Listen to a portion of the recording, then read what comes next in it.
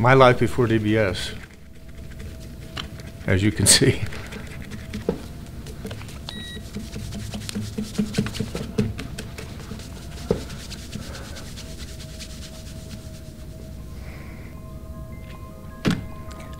I was diagnosed with Parkinson's about 7 years ago.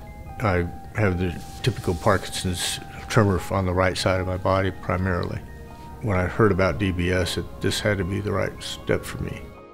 Deep brain stimulator surgery is a surgical procedure in which electrodes are implanted into a part of the brain called the basal ganglia, and it's a therapy that helps reduce tremor and some of the effects of Parkinson's disease.